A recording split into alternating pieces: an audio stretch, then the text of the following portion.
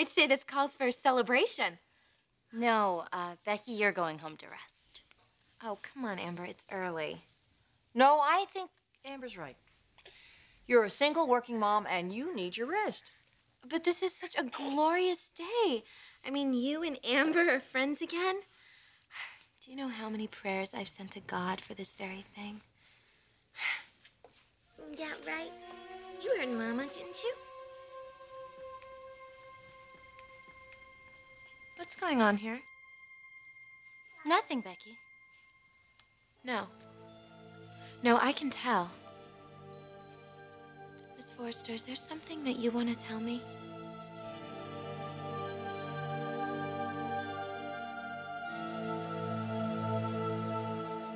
What's all this? Mr. Forrester told me to bring these up here. Oh. They arrived from International. Must be from Ridge and Morgan. Mm-hmm. And I'm supposed to give you this note. Back by tomorrow? He's got to be kidding. These things need to be categorized and sorted. Where's Thorne? He said he'd be up to help. Great. Thanks, Greg. You got it.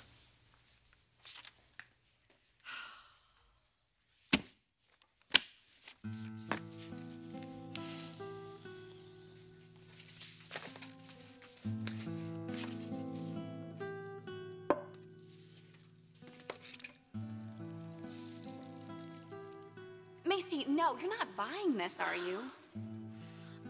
I don't know what to think. All I know is that Eric said that Thorne was on the rebound and that his proposal was just some sort of knee-jerk reaction. Oh, Kimberly, and they were not speculating either. They were certain that Thorne never meant to marry me.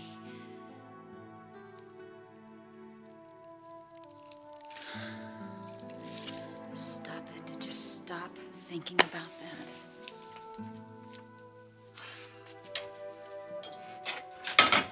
Hey. Hi. Oh, there they are. What's up? Well, how does roast duck with plum sauce sound? Ah, I'd say it sounds pretty good. Want me to pour you a glass of wine? Honey, I would love to, but I've got to get back to work. I just came by to get these inventory sheets. You have to go back to work? Are you kidding? Why? We got a shipment in from Paris, and it's a turnaround. We've got to get it done by tomorrow. But the sooner I get there, the sooner I get back here. Okay. But you be back here sharply at 7. Okay, I'm putting a lot of work into this dinner. Would I disappoint you? You know what? I'll be back by 6 for appetizers. Like that. Okay. All right, honey. I'll see you later.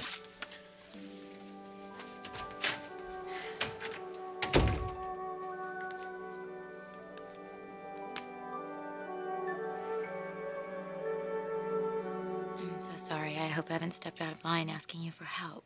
Would you stop it? It's okay. So you're serious? You're gonna really help me? Are we friends or not? Thank you so much.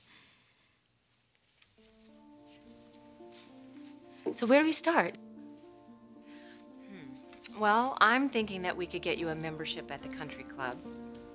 Believe it or not, there are tons of good-looking, eligible bachelors walking around just practically trolling the place every day looking for a future mate. Taylor, I just told you I'm not interested in a mate. Yeah, but you also told me that you want to have your own child. Yes, I need a man to have a baby, but I definitely don't want a husband.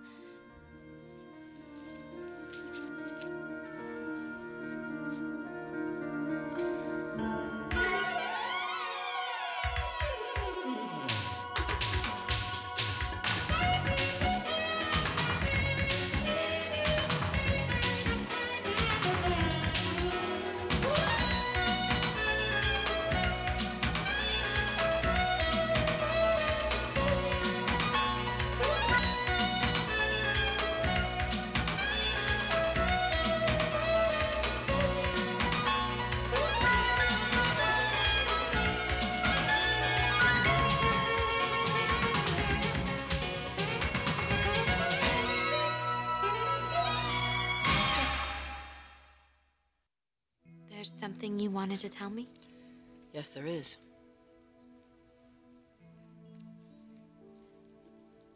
Oh, no. I am so sorry. I just assumed since the two of you were here together that things were all patched up. Look, I know that I'm not as smart as either of you two are, but I do have something to say. What's that, cuz? If you hold a grudge and you refuse to forgive, then you're only hurting yourself so much more than the person you're angry with. I've only learned this myself in the last few weeks. In fact, for the first time in my life, I'm really starting to live. Can you believe that? I am 19 years old, and I wake up every morning smiling like I've never smiled before. It's because of this beautiful baby boy. Because of this wonderful guy that I'm in love with. And he was the one who taught me how to forgive. It's made all the difference in the world. So I'm begging you, Mrs. Forrester. Don't waste another moment or another day of your precious life holding a grudge against my cousin. Yes, what she did to your family, it was wrong. In fact, it was horrible. But you have to understand, she was a different person then. She was scared and she was insecure. And now she is strong and courageous. She has so much confidence. And I know, because I depend on her every day. I love this girl like a sister. I wouldn't be where I am today if it wasn't for her. Yes, I can see that. I've already forgiven Amber, so... But that's not what I want to talk to you about. It wasn't? No. Oh my gosh. And you just let me go on and on like that. No. Obviously, it was something that I needed to hear and you needed to say. So then, what was it? I'm concerned about you. About me? Why? I think you're pushing yourself too much. Was that all? No. This is a very serious conversation. Until you feel stronger, I don't want you going into the office and working long hours. No. I've made a decision. I'm going to tell Eric this. We're going to keep you on salary. You're going to get your regular paycheck every week, so you don't have to worry about that. All right? And I want you to take the baby. I want you to go home, take care of yourself, and rest. Are you okay to drive? I'm not that tired, Miss Forrester.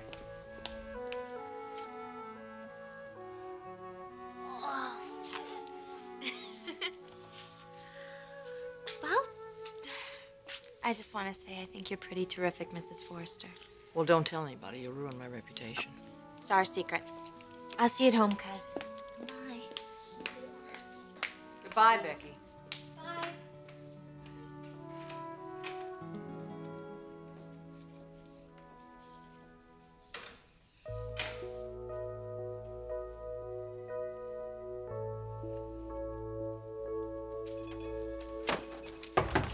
Yeah, come on in. The door's open.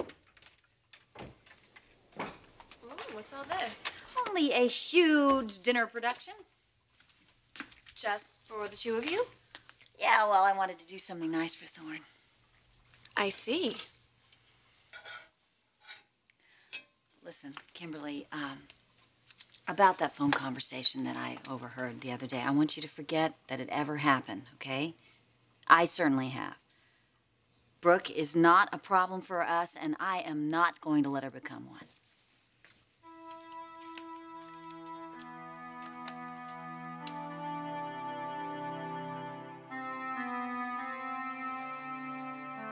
Man, those two accomplished a lot in Paris. More than I gave them credit for. Well, let's get to it. I've got to get home for dinner by 7. Wow. Guess we better move fast then, huh?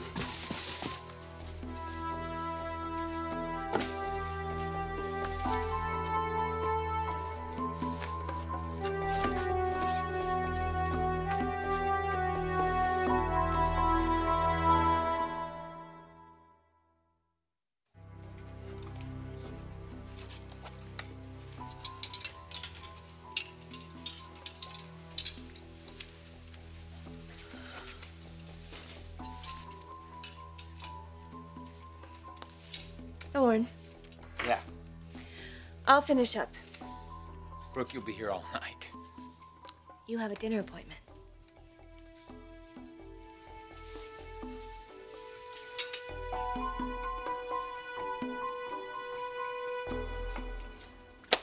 Well, I think we are right on schedule. Am I gonna have to go through all this for my husband? It's a labor of love, Oh, honey. it is it? Yep. I don't think there's anything I wouldn't do for that man. Well, I'm sure that Thorne feels the same exact way for you. Yeah, I'm sure he does. So, what are you gonna wear tonight? Oh, I don't know. You know, as little as possible, probably. Oh. Which reminds me, I've got to get ready to take a shower. Well, do you want me to finish up? No, I can handle it. Are you sure? I am positive. You go home. Here's your purse. Okay. Thanks for helping. Well, you have fun tonight. I will. Macy, I'm so happy for you. And you're okay, right? I am fine. You know, I think I needed that little dose of insecurity. Things are going so well. Makes me appreciate what I have.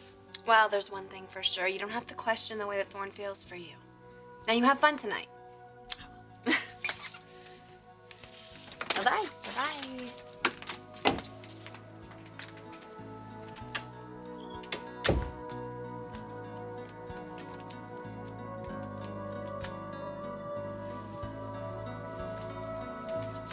Now, you say that you don't want a husband.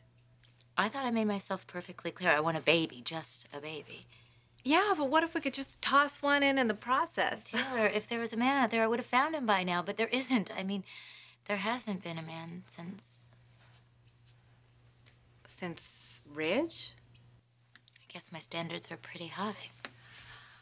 I'll say. Look, all I'm trying to say is that I've played the dating game and I'm finished. If I were to wait for Mr. Right, I'd be waiting forever and I would never have a child. Yeah, but Morgan, to try to raise a child outside of a marriage... I mean, what are you gonna do? What, you're gonna just go into a bar and pick up some stranger? Well, I'd be cautious, of course. Morgan, that is a scary idea. Yeah, well, what else am I supposed to do? I don't know, try the old-fashioned way. You meet a man, you fall in love. Will you stop know? saying that? That's not gonna happen.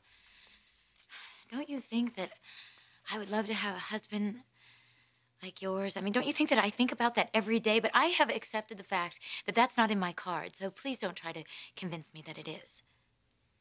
Okay, you know, I hear you. I got what you're saying. You're determined to have a child. But I just can't tell you how opposed I am to you just going in a bar and picking up some stranger to get you pregnant.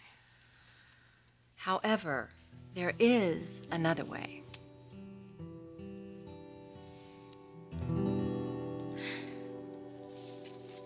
Thank you. I just can't believe there isn't some treatment. I mean, if we can't get it in here in Los Angeles, then let's fly her to New York. The doctor explained it to me. She has stage 4 pancreatic cancer. There's no hope. Becky is going to die.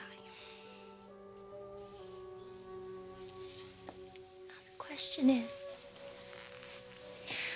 how do we make the last few months of her life the best that she's ever had?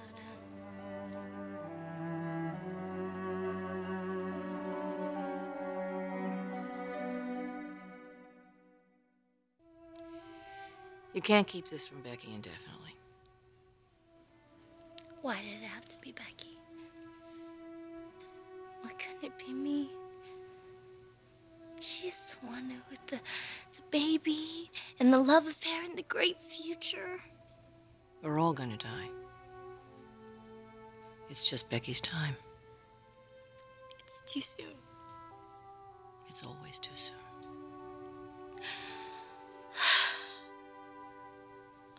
Well, if she has to die, then let it be like the way she lived. With that smile and that positive attitude. I would do anything to give her that. I think what you're gonna try and do is, to say the least, overwhelming, and I'm not sure you're gonna be able to pull it off. But I'll tell you that Becky's very, very fortunate to have someone like you who cares so deeply. I admire you for that, Amber. And I respect you for what you're going to try and do.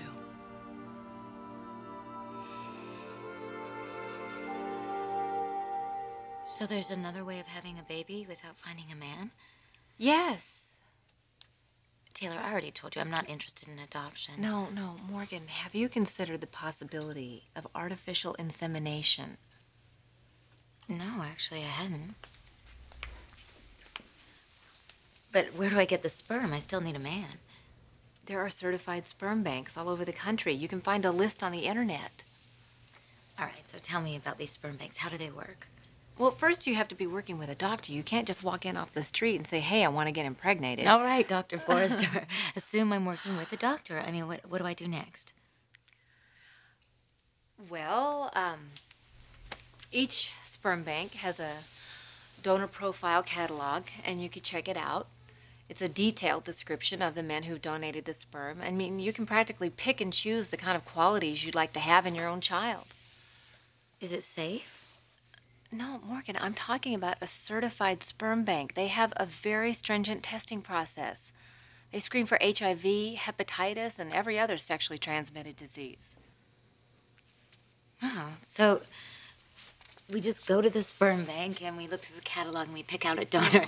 Morgan, you know, it's not quite that simple. No, I'm sure it's not. No, I'm just trying to tell you that it's something that you have to think through very carefully. I mean, you have to remember you'd be raising this child without a father. That's a very important decision. I told you if I could find a father, I would. Well, I still believe that the right man is out there. I really do. And I'd be willing to help you find him. Oh my gosh, I can't believe how long we've been talking. I didn't even realize I'm supposed to be somewhere. I've got to go, all right? Listen, will you keep me in mind and talk to me about this again? Yeah.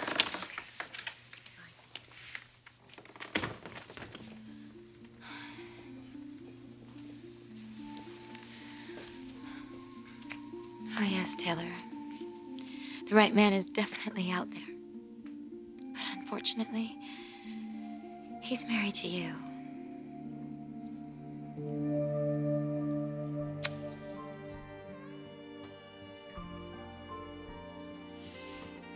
There. Just you and me tonight, Thorne. I am not even gonna think about. I'm not gonna think about anybody else.